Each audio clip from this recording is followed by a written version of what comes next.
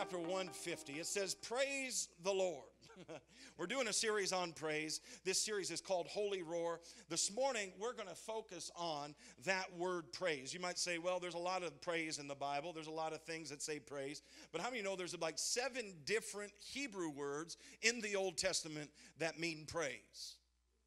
And so the first Hebrew word that we're going to go over this morning is the word halal. It's where we get our word hallelujah. Y'all ever said hallelujah, all you church folk?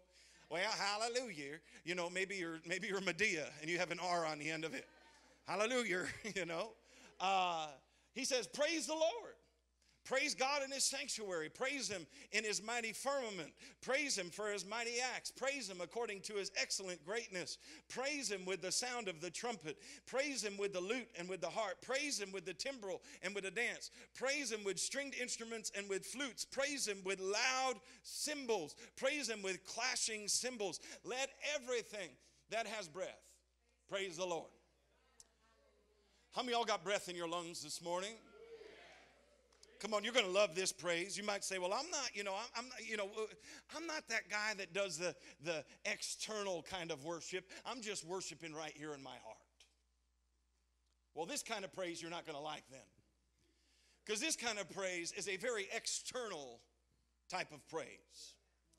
It comes from the Hebrew word, number 1984, for those of you who are studying Hebrew, halal. Its definition is to shine, to flash forth light, to praise, to boast, to be boastful, to be praised, to be praiseworthy, to be commended, to be worthy of praise, to boast, to glory, to make one's boast, or to make a fool of, to make into a fool, to act madly, or to act like a madman.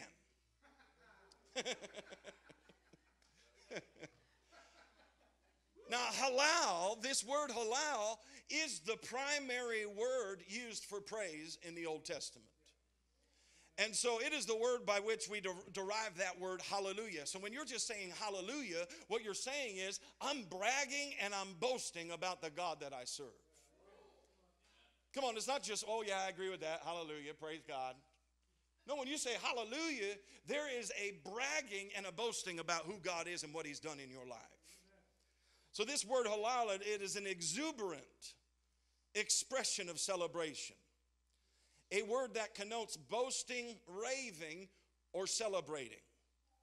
It carries with it the notion of acting in a way that is clamorously foolish. I don't think we've hit clamorously foolish just yet. Come on the scale of here's internal praise and here's clamorously foolish, we're probably about like a 2. Come on, we try to keep it very safe. Well, I don't want anybody thinking I'm crazy around here. Come on, these people already think you're crazy anyway. Go ahead and turn it up a notch. Come on. You might as well be what they think that you are. True halal contemplates laying aside your inhibitions and killing your self-consciousness. So you stop thinking about what am I looking like when I do this, and you just start thinking about I'm just here to glorify and magnify God. Really, in this word halal, there's a lot about dancing. Now, some of y'all been in the club, you know how to dance. Come on. I used to love it in Santa Paula. You know, we had a lot of club people coming into our church. I'm not talking about cavemen. You know, I'm talking about people that frequent the club. And they dressed like they were in the club, and they looked like they were in the club. And then, Lord, my goodness, when the Lord fell in the house, I mean, they danced like they were in the club. My goodness, children, hide your eyes, you know. How many of them, they didn't know what they were doing, but it wasn't about what they were doing. It wasn't about who they were. They're like, man, this is the only expression that I know how to let this thing out. I'm going to dance the way that I know how to dance. Come on, get down with your bad self. If you go back one chapter to Psalms chapter 149, it says in verse 1, he says, praise the Lord. Sing to the Lord a new song and praise in the assembly of his saints. Come on, you can do this while you're at church. Remember last week we talked about there's some assembly that's required. Come on, nobody wants to get a bicycle in a box for Christmas. They want it assembled. But a lot of the body of Christ is just sitting around like a bunch of boxed bicycles. Come on, but when you come around an assembly like this, there's a lot of people that have some wrenches. Come on, they can tighten you up in some places. They can get you going straight. If you're out of alignment, they can get you into alignment. And the way the body of Christ does that, doesn't do it by whipping people. It does it by love. Come on, somebody, that's the way we do it. In verse 2, he says, let Israel rejoice in their maker. Let the children of Zion be joyful in their king. Let them praise his name with the dance. Let them sing praises to him with the timbrel and with the harp. Can you imagine the Hebrew people gathered together here? There's tens of thousands of Levites. And the musicians faced the Israelites. And together they formed sort of a praise pit. Now when I was growing up, we used to go to all different kinds of concerts around here. And they were terrible concerts. I was in some of those bands that were just absolutely terrible. And every once in a while, this is when the grunge and the not really goth. I was never into the goth thing, but, there was some of my friends that were into that. And, some of these bands, you couldn't hear anything that they were playing. It was just kind of like your Beast thing, whatever. Elijah used to be in a Christian rock band that he just used to scream. The Lord's delivered him. No, I'm just kidding. I'm just playing. But we would be in these atmospheres. One of the places that we used to have these shows is called Redmond's Hall out in Johnstown. And this hall was pretty interesting because it was the grungiest thing you've ever walked into. Don't sit on the toilet because you probably catch something. That kind of place. And so, this band is just playing. I don't think they could hear each other. Anytime I was in one of those bands, it wasn't real fancy. We're like, we had in-ear monitors and we could hear exactly what we're doing. We're just like a bunch of gorillas on the stage, It was awful. Like, we almost took out Chuck E. Cheese's band, because we were just like them. Our eyes didn't go back and forth as much in that weird manner. But, every once in a while, there was this pit that was formed in the middle. And they called it a mosh pit. How many of y'all ever been in a mosh pit before? All right. See, yeah, you know what I'm talking about. Come on, what do you tell somebody who's got two black eyes? Nothing. You already told them twice, right? So you're in this mosh pit, right? And people have their elbows up and they're spinning around and they're clocking people. And it was just awful. I'm like, I don't want to be in that. That's why I started playing like John Mayer type music. Like, your body is a wonderland. I was like, you ain't going to mosh to that in my show. But can you imagine what was going on there? Come on, as the praisers were going out and they started to form this pit of praise. There was a combustible energy. And y'all that have been in these mosh pits, you can understand the combustible energy. Sometimes the mosh pit will get closer and closer, and you get beat up, man. You get punched in the face. You get elbows to the neck, all these things. But that's not the way I believe it was here. It's kind of a good picture, though, But here they are. Just in that moment, the worshipers would begin to shout. Come on, they would begin to laugh. They'd begin to dance, and they jumped around. They had their hands upraised. Come on, there was an expression of worship. There was an expression of praise. And so to the outward observer now, they might have appeared like they were drunk or they were foolish. Come on, a lot of people in the body of Christ, even today, if somebody just went nuts and started running around the church, elbows up, side to side, come on, leaning like a cholo. I'm in the wrong crowd. Where are all my Mexicans at, Come on, I used to pastor Mexican people. I love the Mexican people. They would jam out to this song. Elbows up, side to side. Lean like a cholo. You don't think it's a real song? Look it up. Kid wrote it like 20 miles away from where our church was in California. And so, I used to play that, and I'm as white as white. I'm like Casper the Clown, or Casper the Ghost, I'm just riding around, pumping out this music. But,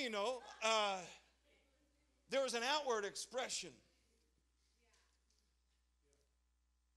of their praise. And so to some people, they might have appeared that they were drunk or they were foolish. But let me tell you, they were most sober in their celebration of God. Come on, they realized what God has done in their life. There was a time that they realized, listen, me just singing a song is not enough anymore. Me just kind of giving a nice courtesy clap during a fast song is not good anymore. Come on, me just, lifting the TV. You've seen that video where it shows all different kinds of hand raising. Me lifting the TV is just not good anymore. Come on, there's a place that you hit in the spirit when you start to praise him. I remember there was a time that I had first moved out to California. I had gotten on the worship team out there. And the pastor, Pastor Ray, said, hey, we're going to go to Palm Springs. And we're going to go for a Sunday evening service. And I need you guys to sing and back me up. And so you were there, right? And so this is before we were even dating, I think, right? And so here I was, this big stage in this church, probably 3 times as wide as this, same depth, just about seats 500 people. And so my pastor, Pastor Ray, for those of you who don't know who he is, he's like a crazy gospel singer. Crazy, like he was born the wrong color almost, kind of gospel singer. And so he's singing out there, and he's singing this song called Turn Around. Now, I just said, man, I've seen crazy services where people will dance, and people will shout, and people act like a fool, but that's not me. I'm the kind of guy that sings the Chris Tomlin song, with the guitar, and this is about even this is too much, how great, and there's nothing against that. That's who I was. And so all of a sudden in this moment, the Spirit just fell in this house, in this room, in the church. And he's singing this song about turn around. I forget the words exactly, but it comes up to a bridge, and it kind of says, what the devil meant for evil, God's going to turn it for good. I said, my God's going to turn it around. And, he's doing his gospel thing, and just, and I'm just, all of a sudden, I noticed that my feet were moving so fast. I could not keep up with it. I'm a large man. Large men's feet should not move that fast. It's like trying to jump on a treadmill doing 10 and you're just standing on the sides.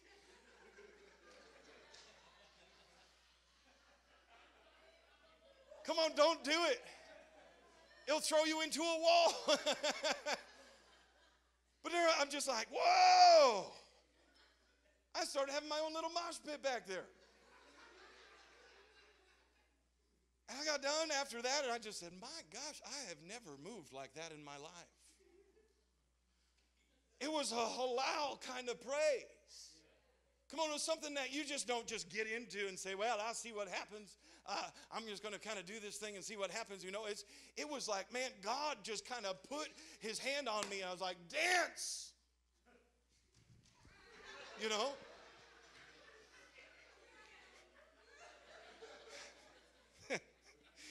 It was probably more graceful than that. Y'all remember the cartoons with Yosemite Sam when he would just shoot at the ground and make people dance? Like, that's what I felt like was going on. And I started twirling and dancing about. I've never had any formal dance training in my life. But I'll tell you what, the Lord put it on me that day. But in that praise, something was broken off of me. Come on, there's a lot of times that we're praying, God, break this thing off of me. Get this thing. I don't want to put up with this thing anymore. I don't want to put up with this habit anymore. I don't want to put up with this way of life anymore. But we're never doing anything to get out of that place. Come on, Albert Einstein said this: if you just keep doing the same thing over and over and expecting a different result, you're dumb, right? That's insanity. Maybe you're not dumb, but insanity and dumb are pretty close, right? And so, if you want something to change in your life, how many know you need to change something? Go over to 2 Samuel in the Old Testament, 2 Samuel chapter 6. Y'all doing all right? Good. 2 Samuel chapter 6 and verse 11. Now here, if you preface this, we go back to verse 1, and I'm not going to just for sake of time, but David was trying to get the Ark of the Covenant back to the city of David, back to Israel. And he went and he tried to do it one way, and it didn't work. Somebody touched the Ark of the Covenant and dropped dead right on the spot. Now, in the Old Testament, the Ark of the Covenant was symbolized by the presence of God, or God in the flesh, really. And so they carried him in this ark about, and anywhere that the ark was, there was the presence of God. And so if anybody were to touch it unrighteously, they would fall and drop dead. And so they would carry it on poles or on a certain way with certain priests that would carry this. And so it got to the place where this guy dropped dead, and David's like, man, we got to figure out a different way to do this, because it's not working. And so they parked the ark over at the house of Obed-Edom. And that's where we'll pick up here in verse 11. It says, the ark remained in the house of Obed-Edom the Gittite for 3 months, and the Lord blessed Obed-Edom and all of his household. Now you stop right there and realize, man, when the presence of God is there, the blessing is there. Come on, some of y'all are too scared to get in the presence of God, but really when you get into the presence of God, that's where the blessing comes. And so the presence of God was there, blessed the house of Obed-Edom and his whole household. Now it was told to King David, saying, the Lord has blessed this house, Obed-Edom, and all that belongs to him because of the ark of God. And so David went up and brought the ark of God to the house of Obed-Edom, to the city of David, with gladness. In verse 13, he says, so it was when those bearing the ark of the Lord had gone 6 paces, they sacrificed oxen and fatted sheep. And then David halaled, or danced, before the Lord with all of his might. And David was wearing a linen ephod. And then David and all the house of Israel brought up the ark of the Lord with shouting and with the sound of the trumpet. Now as the ark of the Lord came to the city of David, Michal, Saul's daughter, also David's wife, looked through the window and saw King David leaping and whirling about before the Lord. And she despised him in her heart. And so they brought the ark of the Lord, and they set it in its place in the midst of the tabernacle of David that David had erected for it. And David offered burnt offerings and peace offerings before the Lord. And when David had finished offering burnt offerings and peace offerings, he blessed the people in the name of the Lord of hosts. And then he distributed among all the people, among the whole multitude of Israel, both the women and the men, and everyone a loaf of bread, a piece of meat, and a cake of raisins. So all the people departed, and everyone to his house. And then David returned to bless his household. Isn't this interesting? He said, look what the Lord has done. He said, we tried to bring the presence of God into our city one way, it didn't work. But God inhabited the praises of his people. So every 6 steps or 6 paces, hold on, gentlemen, I need to dance.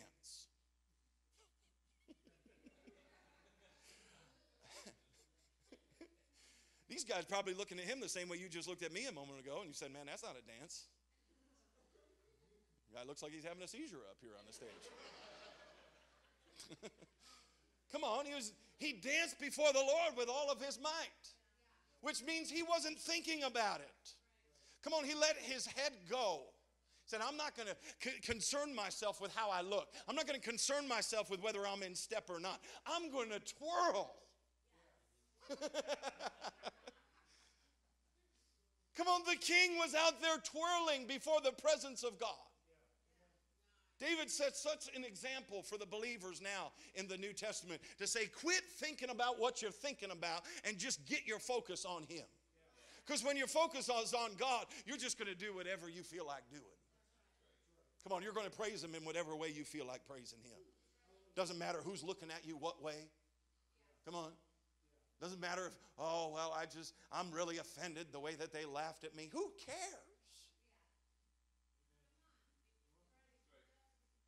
Come on, if you want to be offended, you're going to get offended. If you're looking to be offended, you're going to be offended. But if you don't care what people think, I just had to get to the place where I don't care what people think anymore. Come on. Even Jesus said to the disciples, hey, if they don't receive you, just dust it off. Don't go on to the next house. There's some people that haven't received us, and you know what? At first, it was pretty tough. But then I just said, you know what? I'm going to get out the dustbuster.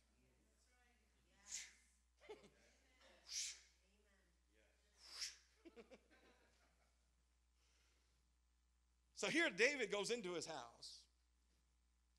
After McCall just says, well, listen, how glorious was it that the king of Israel today was uncovering himself in the eyes of the maids of his servants, and one of the base fellows shamelessly uncovered himself. And so David said to McCall, it was before the Lord. Oh, man. He's just getting to the point where he's about to say, woman, it was before the Lord. And look how he says this. My gosh. He says, the Lord chose me instead of your dad. He appointed me over all the people of the Lord, over Israel, instead of your dad. He said, therefore, so I'm going to honor the Lord. I'm going to honor the Lord. I'm going to play music before the Lord. And he goes on to say, I'm going to be even more undignified than this.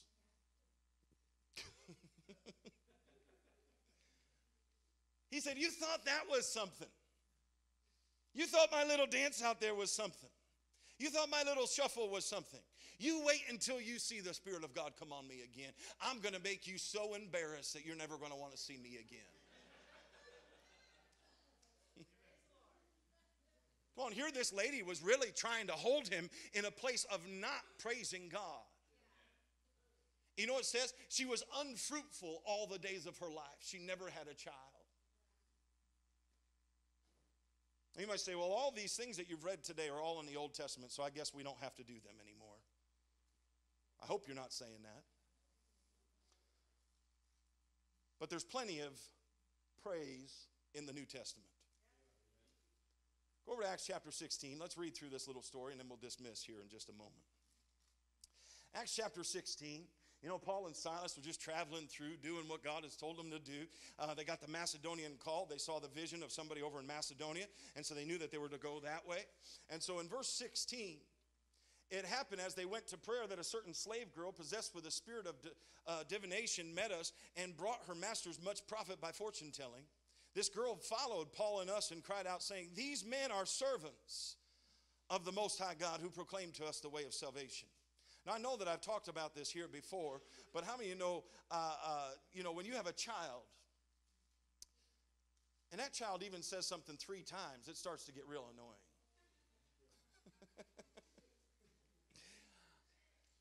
Yeah, I saw something somewhere posted up, maybe on Facebook or something, around Mother's Day, and it says, you know, your child thinks that your name is not Mom. It's Mom, Mom, Mom, Mom, Mom, Mom. You know, Ruth would be upstairs and she'd be just like yelling. Yeah. Shut up. She won't hear this, hopefully. No, I love her. I don't care how many times she yells Mom. I'll yell right back to her. What? She goes, you're not Mom. What? So anytime, you know, somebody's just repeating something. And she wasn't saying this confirming really what was on them. She was saying this harassing them. These men are servants of the Most High God that proclaim to us the ways of salvation. Come on, one time is enough. But it says she did this for many days. Now, for what you don't know, Paul could have been a kung fu master and just chopped her head off. But he didn't. He said, I'm going to control this kung fu. And what I am going to do, I'm going to turn to you greatly annoyed, and I'm going to tell you that that spirit needs to come out of you in the name of Jesus. It says that same very hour, that spirit came out of that girl. And so the people were not very happy. Her masters, verse 19, said that they saw that their hope of profit was gone, and they seized Paul and Silas and dragged them in to the marketplace to the authorities. And they brought them to the magistrates and said, these men, being Jews, exceedingly trouble our city, and they teach us customs which are not lawful for us, being Romans, to receive or to observe. And then the multitude rose up against them, and the magistrates tore off their clothes and commanded them to be beaten with rods. Verse 23, it says, when they laid their hands on them, they laid the stripes on them, they threw them into the inner prison, commanding the jailer to keep them securely. And so having received such a charge, he put them into the inner prison and fastened their feet into stocks. Just for setting this girl free. Come on, just for going about the work of the ministry. But you know, the devil really likes to think that he's so smart in these times. Come on, the devil thinks that he has you when he throws you into your prison. I mean, you know, there's plenty of people right now that are in prison who aren't in prison. Come on, they're in bondage to things. They're bound to things. Come on, they might have addictions. They might have actual possession of the devil or things like that. And they're not behind bars necessarily, but in their life they can't flourish and do what God has called them to do because the devil has them bound. But you need to realize the devil, when he thinks that he's so smart, that when he'll throw you into jail, when he'll put you into stocks, when he's going to handcuff you, and he thinks he has you bound, one thing that he always forgets is he forgets to tape your mouth shut. Because this little thing underneath your nose, come on, it can either bless you or it can curse you. It can either set you free or keep you bound forever. It says that as we breathe his praise out, that God would inhabit the praises of his people. See, I don't know why God never shows up at my house. Maybe because you're not praising him at your house. Come on, because as soon as you start praising him, God will just show up. I remember when I first realized this, that I didn't have to necessarily be in church to experience the presence of God. Some people think, well, I just got to come to church because I really need a touch from God today. And you can really receive a touch from God when you're in the house of God. But God can touch you no matter where you're at. And so, I mean, when I was working heating and air conditioning work, I did that for 10 years. And before I hurt my back and I was just driving around, I would always have either teaching tapes or some kind of praise tape in my van. You might say, tapes? What are tapes? Well, kids, back in the day, I'm just kidding. And so we used to listen to tapes. And I would just get that going into me and feeding myself. And because I was just hungry for God. I said, I need more of this. 1 day a week is not enough. 2 days a week is not enough. I need more. I need more. I need more. You know, the thing is, it says that the Lord will fill those who are hungering and thirsting after righteousness. Come on, if you make yourself an open, willing vessel, God said, I'm going to fill that thing. And so as I started to just worship, I'd be on work. I'd be driving. And I'd just be worshiping God right there in my car. Hand raised up even in my car. There'd be times where I looked like I was dancing. I might have been choking on something. I don't know. I'm just kidding. But there's some songs that will just get you a place where you're just going to dance. You know, I say, it's not me. I remember a lot of our family out in California that were Mexican. These guys are gangsters, man. The real deal gangsters. Some of y'all think that you're gangsters here. You're not. Okay? Andrew, you're not a gangster. These guys, these are real gangsters. These are the kind of guys you don't want to, meet in a dark alleyway at night. But how many know when they're walking next to you in the alley, all of a sudden you're like, ooh, I feel very safe. I remember this one guy came in, he goes, just in case anything happens, Pastor, I got my shank right here. Well, bless the Lord. Praise God. Remember that? And so, and then he pulls it out. This is like an inch short of a machete. I don't even know how he held this thing in there. I don't even know. It just popped out. He goes, whoosh. Well, glory to God. Come on, this was before it was popular to pack. Well, I don't know. It's always been popular there to pack, I suppose. But, other ones, they just said, Pastor, we're going to protect you. I've got a pair of knuckles if anybody messes with you.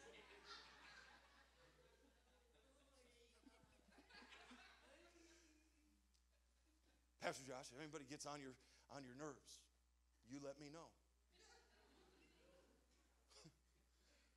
I've got a specific set of skills. No, I'm just kidding. They would always know who to call.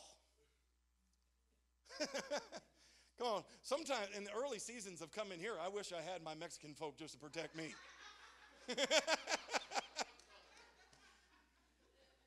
But I got a whole bunch of people now that would protect me. And not only that, I've got God, my Father, that will protect me. But man, I'll tell you, these guys were just gangsters. I don't know why I'm even talking about that. What? Oh, they wanted praise. We were talking about praise. But, you know, their moms and their dads, some of them, you know, grew up with no dads. And so their mom said, listen, you got to be hard. You don't show anybody your emotion. Don't ever let loose. Don't ever cry. Don't ever do any of this. And so I remember Pastor Larissa has just got a real blessing to do this. She goes, now, Manny, and Manny is our associate pastor, who is now the senior pastor at our city church in California. And she would bring him up. He was one of these guys. I mean, he had skulls tattooed all over his forearms, come right down. It looks like, I mean, thicker than I am. And this guy's huge, right? I mean, shorter than me, but twice as wide. And so, and had like just a huge head. Like he could really mess someone up. Pastor Larissa would just say, you know, Manny, I know there's a real spirit of heaviness on you right now. If you want that thing to come off, you really need to put on a garment of praise. She goes, why don't you come on up here and dance before the Lord?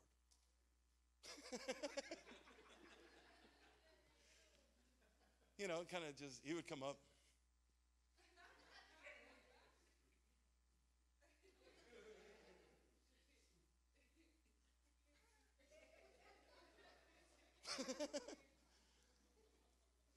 But you know what? It started out like that.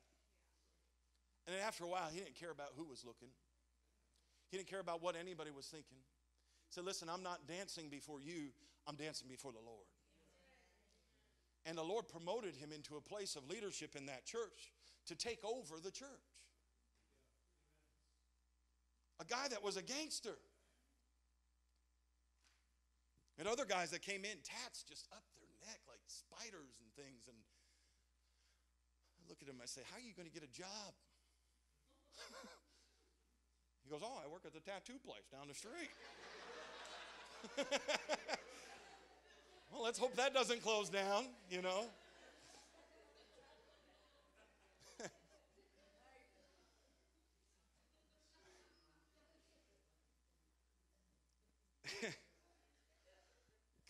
Really, what I'm trying to get to you, when the devil thinks that he's given you his best shot,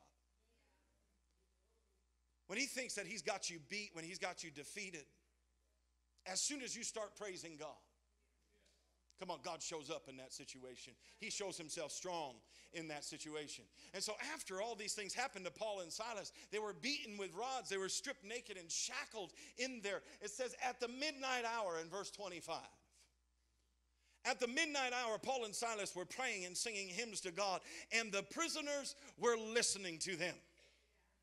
Come on, this was not a silent praise service. Well, let's have a moment of silence before our God. Oh, that was nice.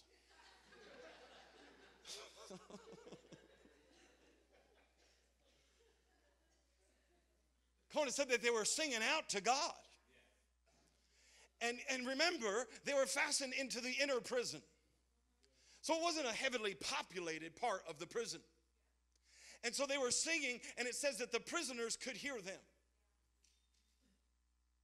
At that point in anybody's life, they could have looked at God and just shooken a stick at him and said, man, how could you let this happen to me? All I'm doing is doing what you told me to do, and now I'm sitting in a place I can't see the light of day. I can't tell what time of day it is. I've got blood pouring out of me. I've got infections. I've got all this stuff going on. How many know they didn't say that? They got in there and started singing to God. They started praising God. Come on, some people probably, the ones that could hear them, said, aren't those guys just must be drunk on something? Why would they be singing unto a God who just got them beat and thrown into jail? But it says, as soon as they started singing, come on somebody, as soon as they started praising God, as soon as they started praying and lifting their voices unto God, it said there was an earthquake. It shook the whole prison where they were, and everyone's chains were loose, and every door was opened in the prison.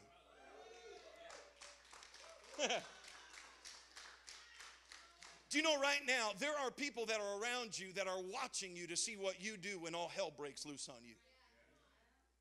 Come on, these guys were not participating in the praise, these other guys. It was just Paul and Silas having a church service in their little cell. But there's people on the outside of your cell today, on the outside of your situation, they're saying, well, I wonder what's going to happen.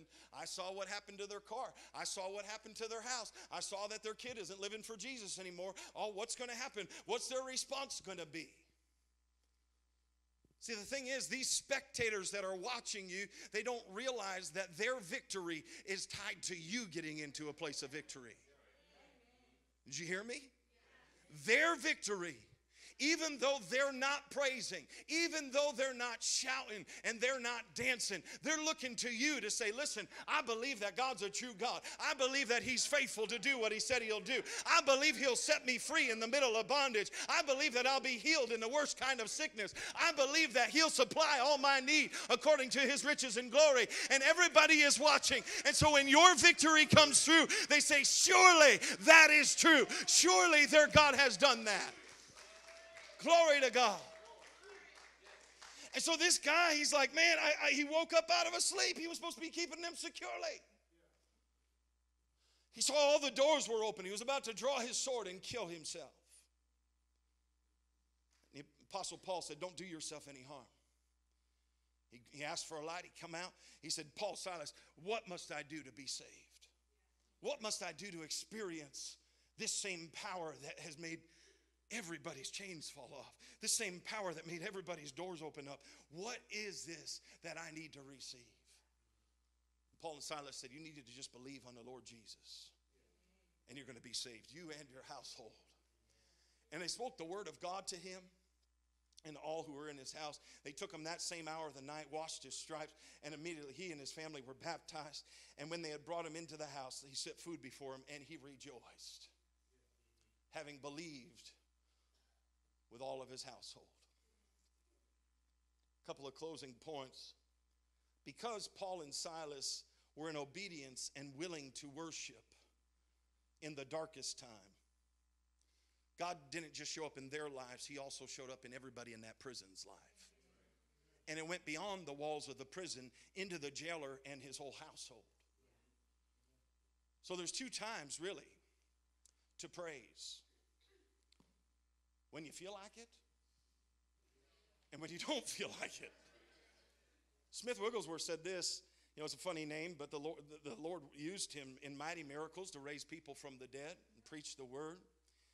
He said, you must learn to take the victory and shout in the face of the devil, it is done. He also said, no man can doubt when he learns how to shout. Here's what praise does. Praise emits life on the earth.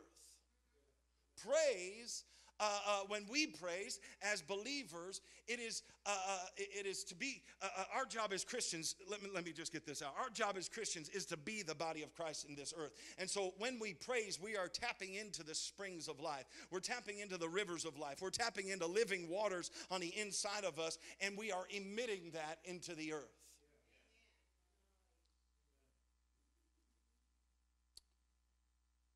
Praise the Lord. Praise will obliterate fear and selfishness. Praise will cause our prayer life to be supercharged with God's presence and to be victorious and effectual. It aligns us with God's purposes so that we can walk out the possibilities he has for us. Praise is like twisting open a fire hydrant to your spirit and letting it out of your mouth. You say, well, I've never experienced that. Well, guess what? The more you do it, the more comes out. Come on, I encourage you to go from this place and be a praiser. Amen.